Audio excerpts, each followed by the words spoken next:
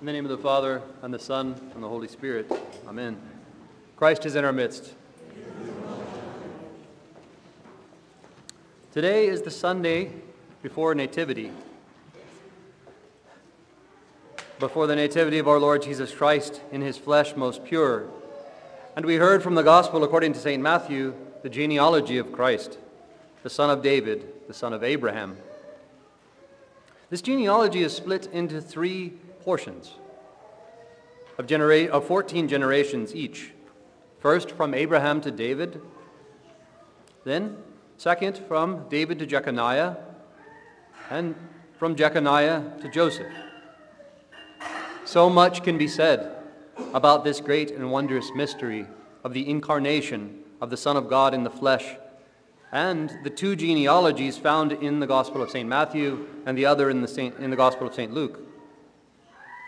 So, as you know, the Gospel of St. Matthew's reading today only goes back to Abraham, but in the Gospel of St. Luke, it goes all the way to Adam and to God. In reverse order, of course. So why do they differ, and what parts are the same? We could demonstrate that Christ is both the son of Abraham, through whom the promise came, and the son of David, the king of Israel, and even the son of Adam, who is the Son of God, through the genealogy of St. Luke. How both Joseph and Mary were of the house of David, fulfilling the prophecies. We could also speak about how the apostle Matthew is demonstrating the faithfulness of God to his promises, or the pre-incarnate theophanies occurring at the appointed times before his incarnation, as types of what were to come. All of this would be to our great benefit.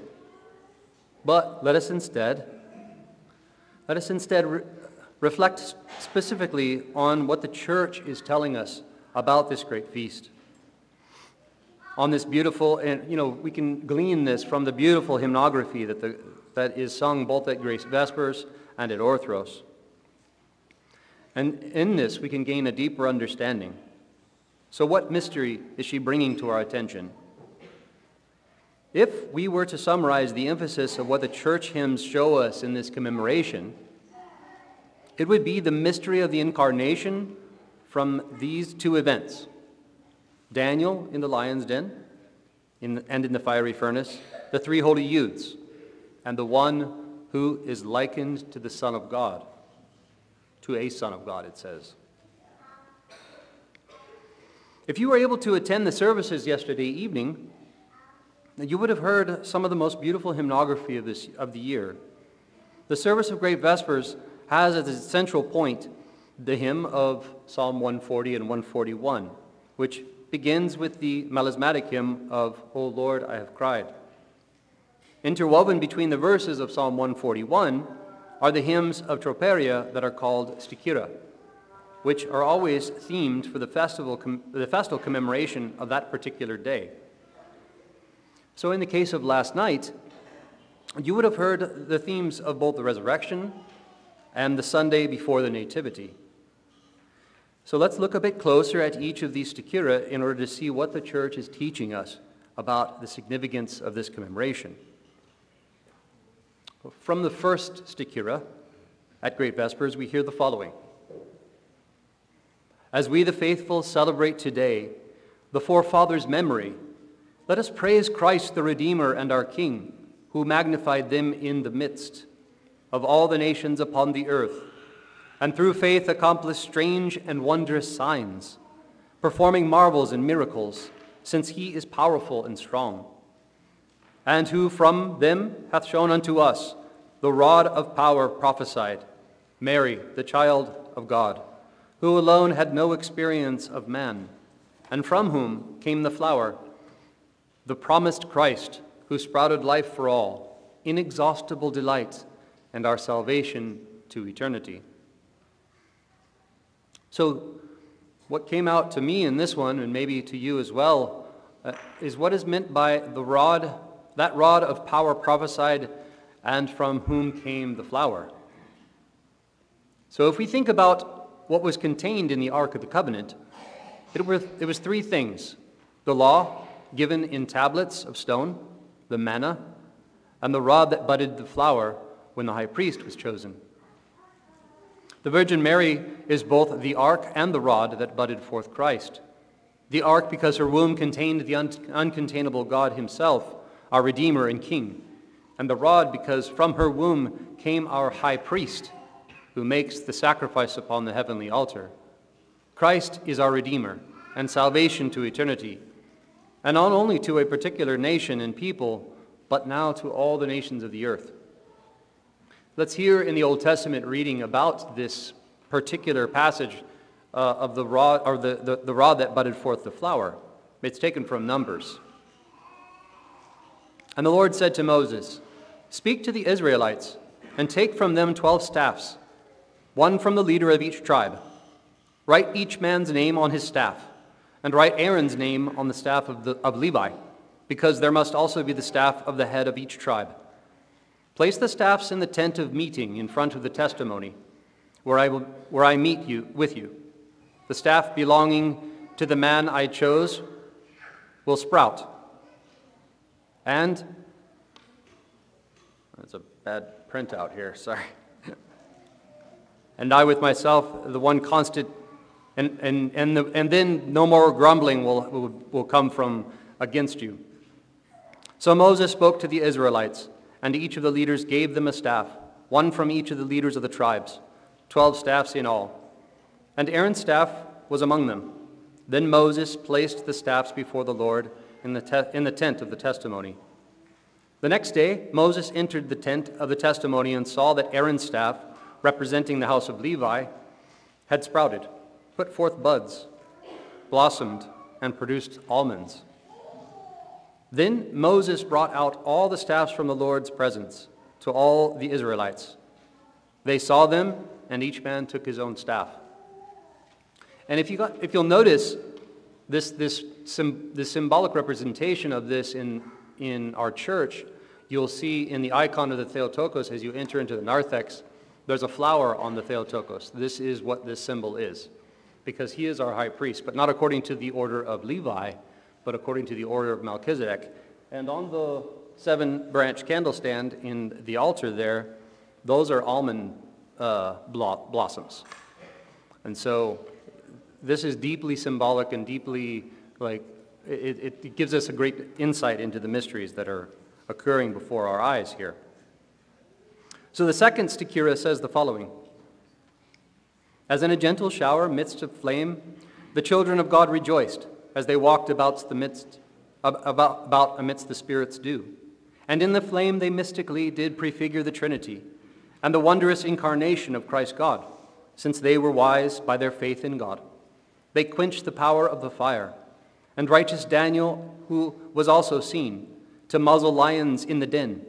Since thou, O friend of man, art entreated by their prayers in our behalf, rescue us all, O Savior, from the eternal fire that naught can quench, and vouchsafe that we attain unto thy kingdom in the heavens, O Lord." So here in the second stichera, we have a reference to the unquenchable fire that cannot be quenched. But yet the holy youths experience the fire as a refreshing and dewy breeze. Here the fire seems to be intelligible, as St. John Chrysostom says, which means it's real. For he says, "But it both destroys the guards who cast forth the youths into the fire, while at the same time preserving them in the midst of the flames." Preserving the youths in the midst of the flames. So here the church is showing us that the love of God is a consuming fire, and that this love can either be experienced as a fire of torment or as a life-giving fire that refreshes us for eternity. However, the Spirit's dew can only be acquired through humility, repentance, prayer, and all the ascetical practices. That brings us into union with God, which the youths and Daniels both demonstrated to us. For before they went into the flames, before they went into the furnace, and especially Daniel before he interpreted Nebuchadnezzar's dream, he fasted. And same with the youths, they fasted beforehand. And there was even a competition about, the diet between the youths and Daniel versus the other eunuchs. So, if we are prideful and a slave to our passions, and faithless and unbelieving, then the spiritual flame is experienced as torment. So through obedience to God's commandments, however, fasting and prayer, Daniel was able to shut the mouths of the lions and interpret the dreams of Nebuchadnezzar. He was taken up to heaven and given divine vision of the Ancient of Days, being carried on the 4 beasts, which prefigured the 4 gospel writers. We are all called to the same vocation, and may God give us the grace to follow their examples. In the 3rd Stichira it says, "When in the furnace of the blazing flame, thy holy and faithful youths proved to be as in a cool, refreshing dew, then did they mystically portray from before that thou wast to come, from a virgin whom thy brightness would not burn. I beheld until the thrones were set in place, and the judges sat for judgment, and then rushed forth the river, and from there rushed forth the river of fire, that from which may we be saved, by their entreaties, O our Master Christ." And here we are told the mystery of the furnace being a type of the womb of Mary, which contained God's brightness, yet did not burn her. And a 4th figure appears in the midst of the flames, one who is likened to a son of God. This, of course, is a pre-incarnate theophany of Christ himself, the Son of God, whom the Babylonian king sees as an angel in the midst of the flames. Immediately, the hymns tie this mystical portrayal of his first coming in the incarnation already to his second coming, when Christ will come in glory on his judgment seat, and the river of fire that flows from him can either be our salvation or our everlasting torment, based on our orientation. If we are prepared through a life given to repentance and taking up our cross daily, God will conform us to his likeness, and we will experience him as did the holy youths and Daniel. So, in case anybody has any doubt of what the church is teaching us about the ever-virginity of Mary herself, the Theotokos, or is scandalized by this, let us hear the Blessed Theophylact, his very succinct argument putting our doubts to rest. He uses 2 quotes that cause the most confusion, the 2 quotes that cause the most confusion from the Holy Scriptures. And then he clarifies them. First, from the prophet Isaiah. "Behold," quote, "a virgin shall conceive and bear a son." End quote. So the Jews say that it is written in the prophecy, not virgin, but young woman. To which it may be answered, virgin and young woman mean the same thing in Scripture.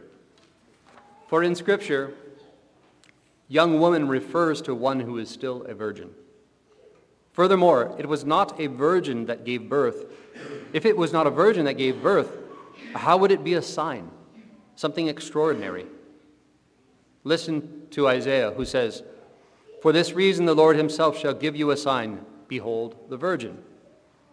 If it was not a virgin, who gave birth? It would not be a sign.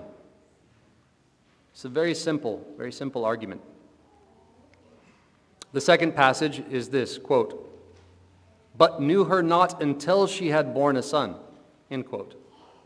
Here the use of the word "until" might give some doubt as to whether she remained a virgin after giving birth. So now let us listen to this simple logical reasoning from the Blessed Theophylact to dispel any doubt in our minds.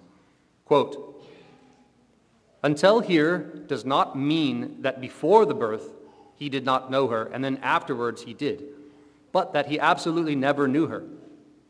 Scripture employs this expression, for example, quote, 'The raven returned not unto the ark until the water had dried off from the earth,' end quote. But neither did it return after it had dried off. Again, quote, 'I am with you until the end of the world,' end quote. So after the end of the world, he will no longer be with the saints? But how can this be? For in that time, more than ever, will he be with them. So must you understand here, until she brought forth, to mean neither before the birth nor after the birth did he know her. How could he have touched the Holy Virgin, having once understood the ineffable birth giving? Lastly, let us hear from St. Gregory Palamas on the meaning of this day from his homily on the genealogies. This is just an excerpt from it. Quote, "Impossible to recount is Christ's descent according to his divinity, but his ancestry according to his human nature can be traced. Since he who deigned to become Son of Man in order to save mankind was the offspring of men. And it is the genealogy of his that two of the evangelists, Matthew and Luke, recorded. But although Matthew, in the passage from his gospel read today, begins with those born first, he makes no mention of anyone born before Abraham. He traces the line down from Abraham until he reaches Joseph, to whom, by divine dispensation, the Virgin Mother of God was betrothed, being of the same tribe and homeland as him, that her own stock may be shown from this to be in no inferior way. Luke, by contrast, begins not with the earliest forebearers, but the most recent, and working his way back from Joseph, the betrothed. He does not stop at Abraham, nor having included Abraham's predecessors, does he end with Adam, but lists God among Christ's human forebearers, wishing to show, in my opinion, that from the beginning man was not just a creation of God, but also a son in the Spirit, which was given to him at the same time as his soul through God's quickening breath. It was granted to him as a pledge that if, waiting patiently for it, he kept the commandment, he would be able to share through the same Spirit in a more perfect union with God, by which he would live forever with him and obtain immortality. So you see, in a similar and mysterious way, we have become sons of God by grace through our baptism and chrismation. We have now been grafted into Christ, the true vine, and are being transformed into his likeness as from the beginning, when God breathed the Spirit into Adam. What a great and strange mystery do we behold in this glorious act. May we, by the grace of the Holy Spirit, hold to our baptismal vows and finish the course well. Now, having no doubt in our minds of the works of wonder wrought before us, let us be encouraged to keep this feast with joy, having finished the course of the fast.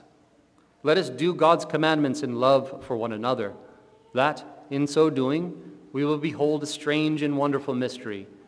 Heaven is the cave, the cherubic throne, the Virgin, the uncontainable God, whom we magnify in song. Now may our great God and Savior Jesus Christ, through his incarnation, plant in us the divine seed, and growing into the tree of life, may we bear the fruits worthy of our repentance. In the name of the Father, Son, and the Holy Spirit. Amen.